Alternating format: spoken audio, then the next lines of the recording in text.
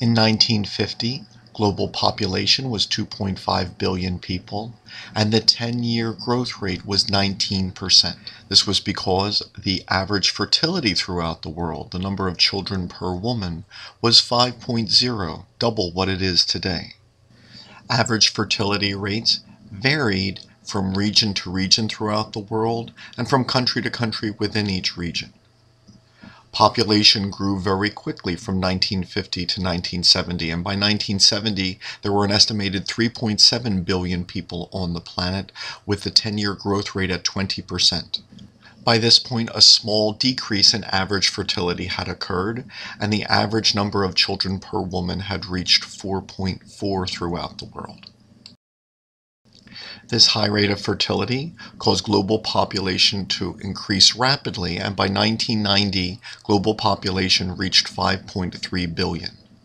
By this point, the 10-year growth rate had declined to 15%, and the average fertility throughout the world was 3.0 children per woman. The most notable declines in fertility came from Asia and Latin America, where the 1990 fertility was half or almost half what it had been 20 years before. By the year 2011, global population had reached 7 billion people. By this point, the 10-year growth rate had declined, however, to 11%, and the average fertility throughout the world was 2.5 children per woman, which was approaching the replacement fertility of 2.1 children per woman. In some regions of the world, average fertility was actually beneath replacement fertility, such as Europe and Northern America, and in other areas it was close to replacement fertility, such as Latin America, Asia, and Oceania.